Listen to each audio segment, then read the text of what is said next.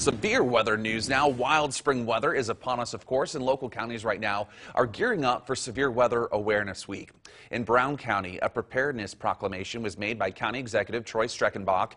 He was joined by the county's Emergency Management Director to share how the county is prepared for any severe weather, things like tornadoes and those heavy storms. There was also an important reminder about some changes to the alert system this year, planning to air sirens rather than TV and radio broadcasts.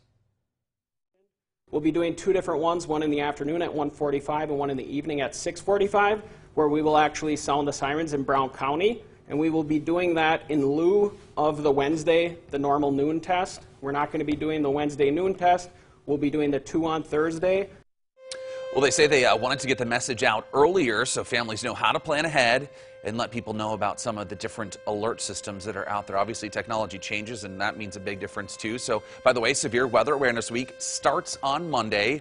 Really just a good reminder for all of us, Chad. So, I know that we're planning some stuff here at the station, but what other things should people maybe be thinking about? Yeah, definitely how to get those warnings. Yeah. I know the outdoor sirens are good if you're outside and near one, but at 3 a.m. and you're indoors, you probably won't be hearing that. So, we really had to get our mind off of needing to hear a siren to do something and have other ways, weather radio, or, as we talk about every single day, get that Storm Team 5 weather app. That will send you alerts of watches and warnings, especially during severe weather, right to your phone.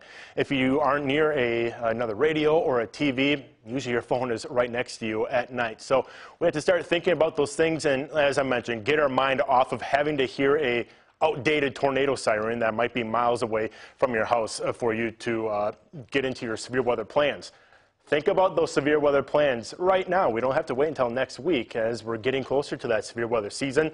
And just have a kit, things like some first aid equipment, some food and water, a flashlight in case you lose power. Just some of those things to think about as we get, again, closer to that severe weather season.